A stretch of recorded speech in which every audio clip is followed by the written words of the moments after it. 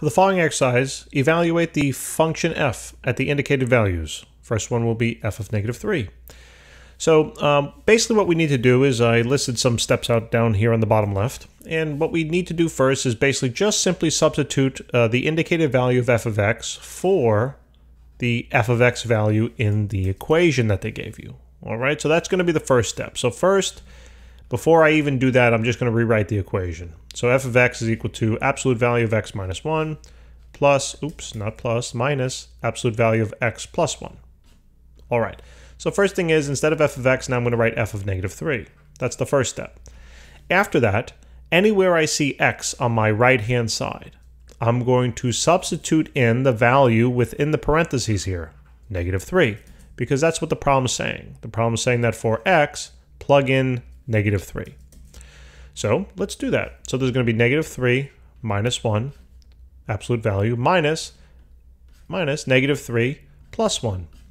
Evaluate the, or simplify now the absolute values first.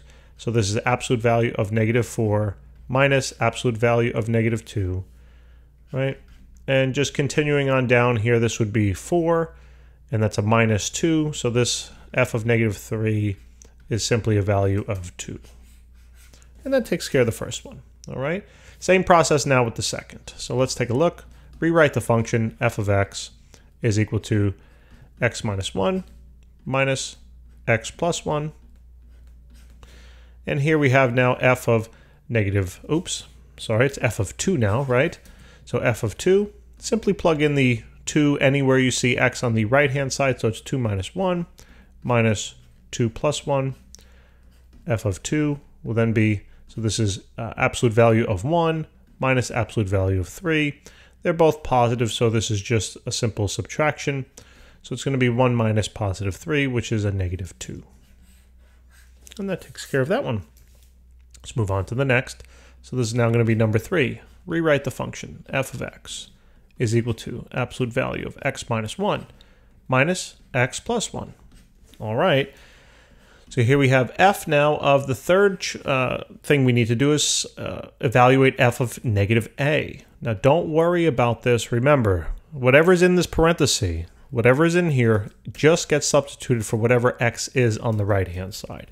Even though it's not a number, we still trust the process. We follow the process. So here x is going to be -a minus 1 minus absolute value of -a plus 1.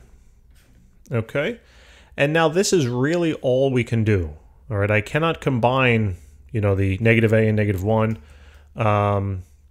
I mean, I guess, what I could do, well, what I could do for this one, but it's not really necessary. I could factor out a negative term here and then take the absolute value of that. It's really not necessary though. For example, like parenthesis, I would factor out a negative and make this a plus 1 now. Okay, minus then.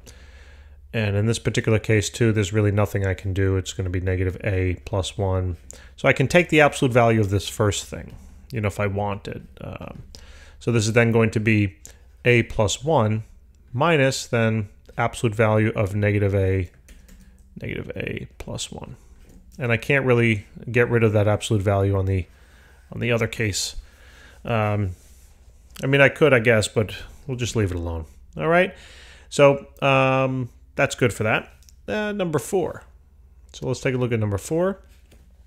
So now, if we rewrite the equation, so this is f of x is equal to absolute value of x minus 1 minus x plus 1. What we now need to substitute is negative f of a. All right. So here we'll have f. So it's negative f of a value. Okay, but the first thing is what they want us to do is they want us to find the negative of this whole thing. That's what they're asking us to do by saying that. So what I'm going to do is plug in a negative and then my brackets, because I'm going to negate this whole thing. All right. Then what I'm going to do is plug in now my value of x they want me to evaluate it at. So that's a, right? So now all I need to do is everywhere I see an x, plug in an a. Minus then a plus 1. And all we now need to do is distribute if we need. We really don't. We can really leave it alone at this particular point. But if you wanted to distribute that negative sign, That would make this absolute value negative, and then that would make this absolute value positive, right? So it would be a plus 1 absolute value, basically I'm just bringing this to the front because it's positive, minus then absolute value of a minus 1 now. And that's all.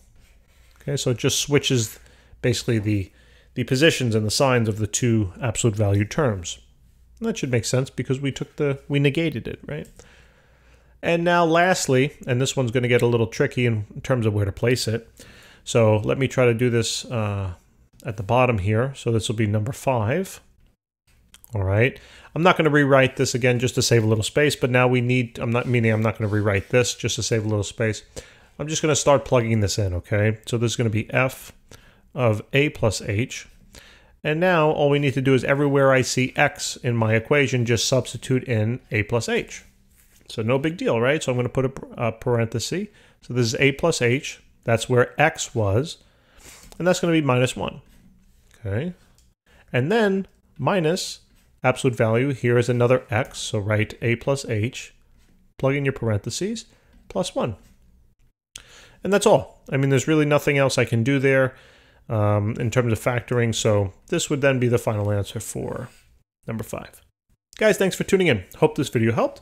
Give us a hand, hit that subscribe button, help us out, and we'll see you in the next question. Take care.